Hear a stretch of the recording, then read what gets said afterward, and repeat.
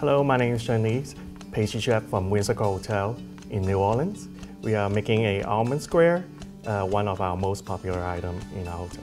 All right, first step, we have about 12 ounces of butter and sugar together, and we are doing what we call creaming method. When you first start it, don't turn it into the fastest setting.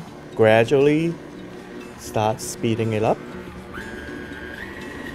And then medium speed is the perfect speed.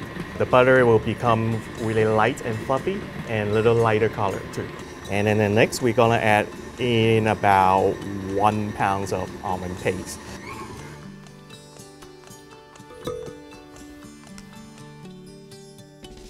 Okay, again, we're starting slow. And then we go to the medium speed.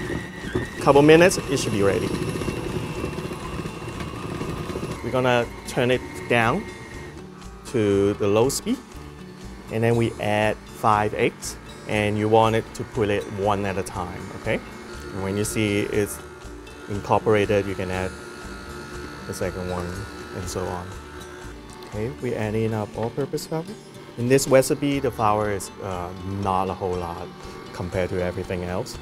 It's just to hold the cake together.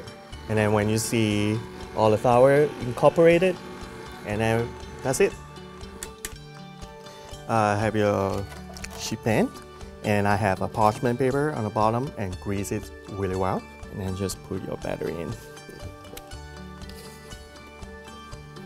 And flatten it up evenly. And don't worry about it has to be like all even. It will bake out. And then one optional ingredient is some sliced almond on top. Now we are ready for the 325 degrees oven, about 60 minutes, and or until it's golden brown on top. So here's our final product. And you can see the golden brown, the color you are looking for. Once it cools down, put it into the refrigerator about 15 minutes and let it harden. And I always like to put some confectioner sugar on top of it to make it a little fancy. I'm pretty sure all your guests will be very impressed of what you have here. Thank you.